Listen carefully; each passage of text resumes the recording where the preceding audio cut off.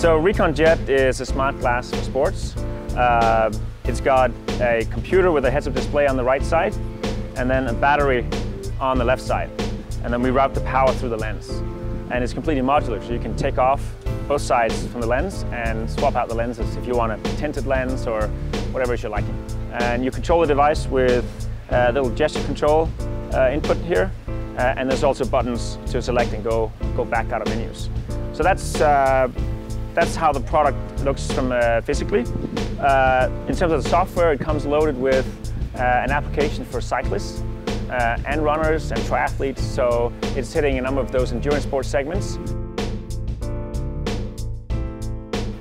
The SDK is very important for us. We're loading Jet with the cycling application, but of course what we are going for is the sports horizontal, so to speak. So there's a lot of different applications and verticals where a product like Jet could be very useful.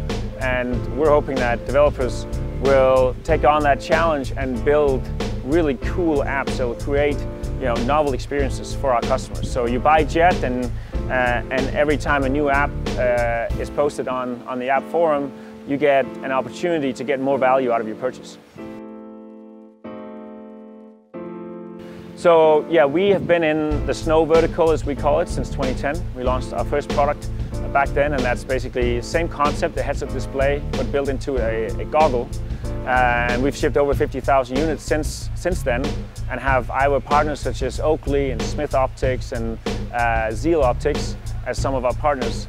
And we've shipped these heads-up display modules to them.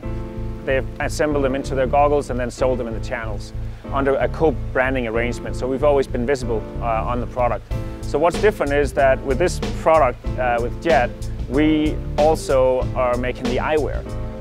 And so that's a new challenge that we took on, and we thought that made a lot of sense because this product appeals to so many different customers and so many different verticals that it was important for us to have that end-to-end control.